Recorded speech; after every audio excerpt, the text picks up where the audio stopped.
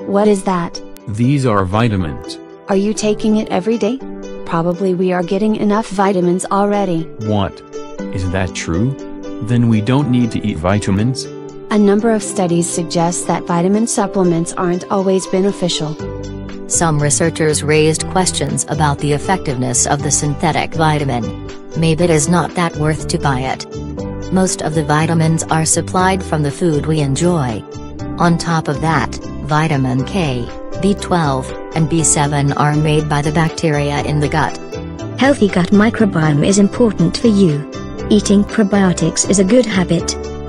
Do you want to know about probiotics for your health and save your money? Please visit mygerm.com.